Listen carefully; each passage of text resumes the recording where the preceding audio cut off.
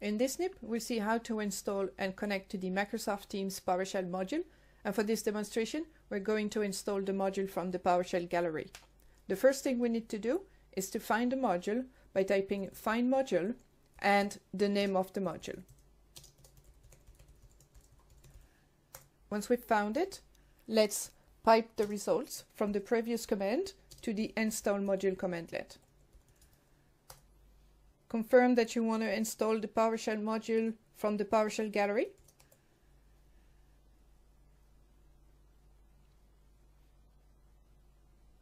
Once the module is installed, we need to connect to the Microsoft Teams module.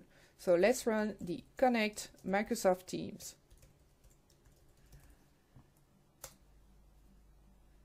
Enter the login name of your Office 365 admin and the password.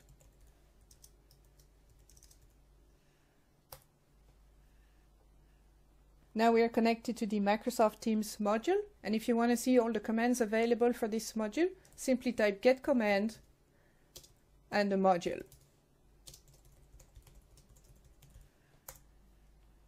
And there you have it.